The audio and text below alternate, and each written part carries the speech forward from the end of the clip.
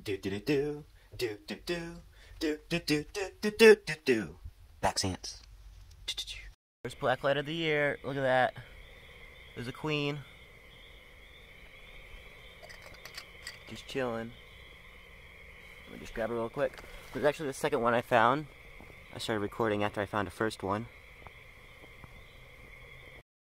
Anyways, Camponotus, pennsylvanicus queen. And this is my black light. Just a black light hooked up to a sheet. So I'm attracting insects. Right now it's about 9:40. And it's pretty dark. Earlier the bats were out. Let's see if I can find it. I was seeing ant wings and parts just like dropping down. Here you go. Just ant bits just everywhere. And I realized the bats were out and they were just destroying a swarm of ants and they're just coming right down. It was raining ant parts. But now they've mated and they're starting to come down. And I got in two now. And queen number 3. And number 4 is literally just chilling there, not running at all. I don't think it even wants to find an upper chamber. Poor girl.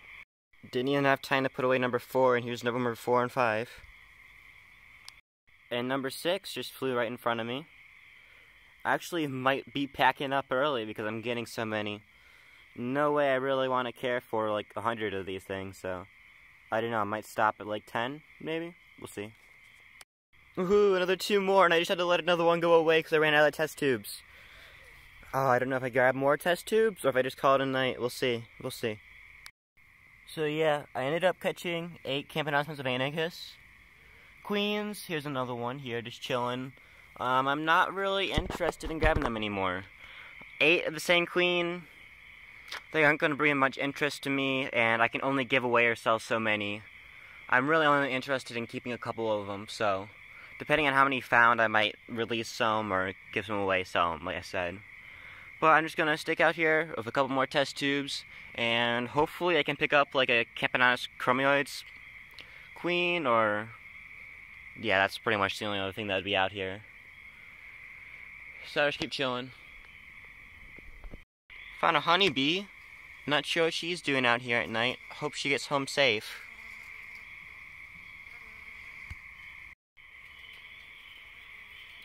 And if you want to know if blacklight setups are worth it, yeah, they just keep on giving. Girl, don't you know that I'm not trying to catch you anymore? You don't have to get caught on my black tripe anymore. This one hasn't even left the blacklight. And there's already another one. It's, what, it's like 10:17. This has been almost 40 minutes. I've seen probably like 20 queens. And there's probably going to be another 20 more, maybe even 30 in the next hour or so. But all I'm seeing is Camponotus pennsylvanicus. I have no interest in catching a billion of just one species of ant. It just doesn't interest me. So I think I'm going to actually tear down, even though flights are still happening. Which is a really, really great problem to have. So, I'm really glad I set up this blacklight. It's been paying dividends. Last year, I only had it in August, and I caught 1 Somnopsis molesta queen. That's all I caught of it all night.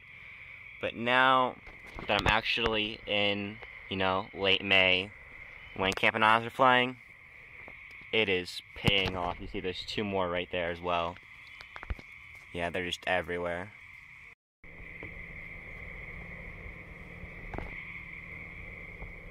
I'm tearing down my blacklight, and I found 2 more. They aren't even on the blacklight. They're just wandering around it. Oh boy. There's a drone. I spoke too soon. There's actually a 3rd. One there. One there. And there was one around here, probably one underneath.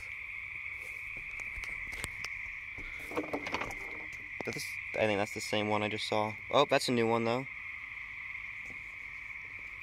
And 2 right there. Yeah, just on this whole thing, it's just ants. Look at that. One on the ground there.